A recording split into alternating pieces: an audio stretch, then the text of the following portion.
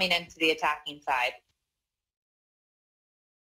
A lot of speed, a lot of athleticism. And speaking of that, Harris stopped by Jess Smith. Phenomenal save by Jess Smith. And I know that all happened very quickly, but right on the doorstep there, whether it was a kick save or whatever it was, I almost feel like she's looking down at her shin a little bit. Doing against someone who scored 57 goals this year, and Carson Harris, second in the league in goals and points per game. There, they were fighting. Esposito looking into the middle. I think that was Carson Harris, actually, who jarred that away. And in addition to all of her scoring prowess, she also has 64 draw controls, 16 caused turnovers, and 38 ground balls going into the day. So that's Harris. She does it all. This year, she's going to goal. Body saved by Smith. There comes Harris like a house of fire trying to get in there. Big hustle. Drake comes out with it. We're getting gritty. That was quite the sequence. There's Harris picking up a draw for herself. Gets it taken away and falling. She scoops it right back up. Is that Carson Harris to a T? Just never giving up. She always fights for that ball until the end. So Drexel gets possession thanks to Harris. Bednarik finds Harris. Harris over in the middle. She gets taken out of the play. Now Harris. Harris with some space.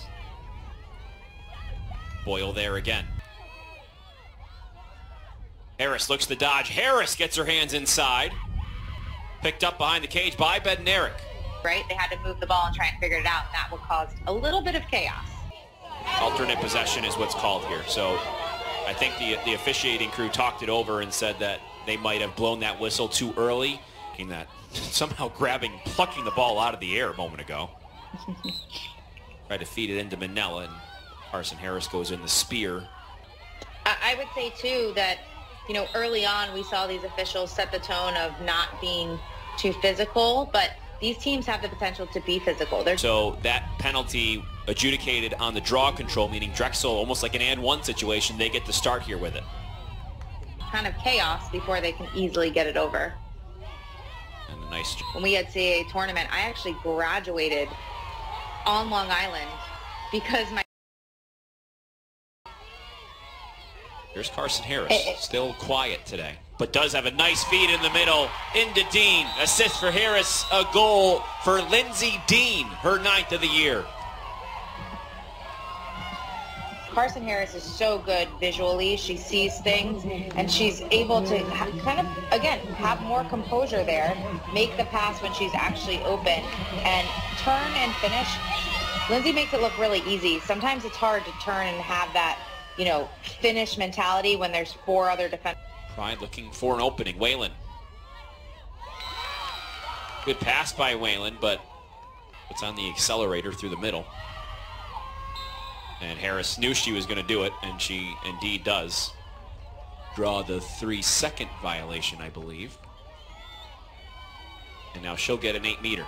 So that's where the penalty incurred inside the 8-meter arc. So here's Harris looking for her first goal. Goes towards the cage, bounces it in. Carson Harris, 58 goals on the season and makes it 9-5 Dragons. Prior to her finishing that 8-meter, I thought to myself, well, just continue to put Drexel on that 8-meter. They're not finishing those, they were 1 for 6 at halftime. So Carson Harris, she takes advantage of the opportunity that she has. She hasn't gotten too many this game and finishes with, against, on a tough hash mark there. So I applaud her for that. Harris, one of the graduate students from Grant Hills, Maryland. Was the CAA Player of the Year last year, the first time a Drexel player has ever won that award. This year was the JMU players and whatnot that all pretty much dominated for the most part. As this year, the reigning 2021 Player of the Year from a year ago. Harris takes the shot off the pipe, bounces way out to Wagand. Sissel pops it up and picked up by Carson Harris. Her 3rd draw of the day.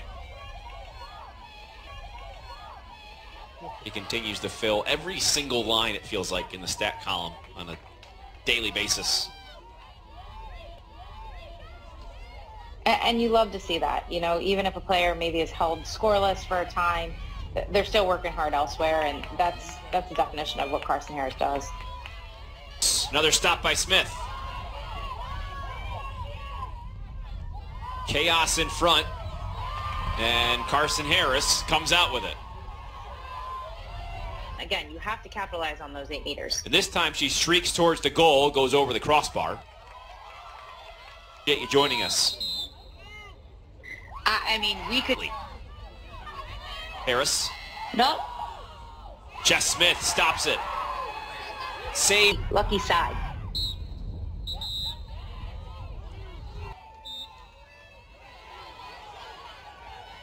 And finally, a draw control picked up by the Dragons. It's Carson Harris who gets it. And for the first time in this fourth quarter, we played 7 minutes. Drexel with the ball on their offensive end. And a violation coming. That time for the Dragons. Sissel did not take that, and quickly picking it up is the Pride.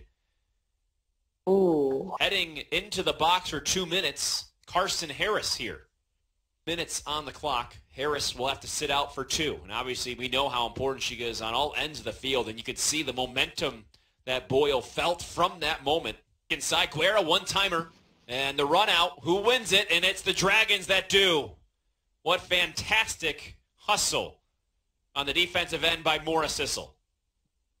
Four bodies back there diving for the ball. If that doesn't tell you how intense this is right now in the last 4 minutes of this game, that, I mean, it's anyone's game, but they're all fighting so hard. You have to respect that. As the effort.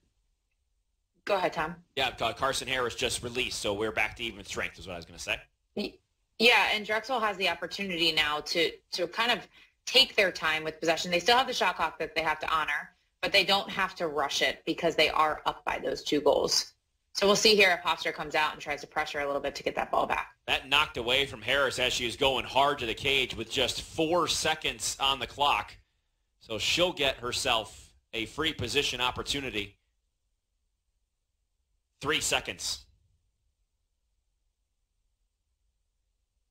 Does have a goal today along with an assist. She's in a lot of other things on the field. This would be big. Shoots, goes low, and scores. Carson Harris, her second of the day. It's 13-10, Drexel Dragons. And Carson Harris shows that she's hard to mark there because on the 1v1, she goes with such speed, and then, you know, you have to try and get your body in front, and you end up fouling to only put her on the 8 meter that she is oh so good at. She's proven that this last half, but you can see that she runs her body a little bit to the left side to give her right-handed stick side a little bit more room to finish that shot that you can with being a man down. Trying to get aggressive here a bit, and Harris is fouled. And also try to put maybe a little bit of icing on the cake here. 1:24 to play. And she streaks towards the cage, and she shoots a hat trick as Harris scores. 14-10. Drexel can feel it now. Well, we can say that Carson Harris improved the 8 meter in that second half, and that proves to show that those 8 meters are really important. And she's got it down pat, but you want to have her talk to her teammates about it too, because going 1 for 6 in that first half can get a little scary. That's her 60th goal of the season. She had 61 last year, so she is looking like a possible another game to top of that mark. So once again, Carson Harris implementing her will today. 3 goals, an assist. She has 4 draw controls in a ground ball. And the score is 14-10 for a Drexel program who made their first appearance in the CAA Championship last year. At large NCAA tournament bid, so also looking at trying to get back to the NCAA tournament for the second time in program history for 2 straight years. Yeah, we asked we asked the coaches about being at home for this tournament, and they said it's really nice, but they're still hoping for possibly another road trip. And Drexel wins it 14-10. They are heading to the CAA championship game on Sunday.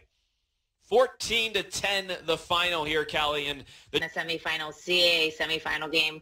I've been there. I get it. And when there's another team like the Hofstra that is ready to rally back no matter what until that last whistle blows, it's hard to do that. And so Drexel came out on top on this one, but I give a huge congratulations to Hofstra for a great season. Our producer, director, and photographer, I'm Tom Eschen. We'll see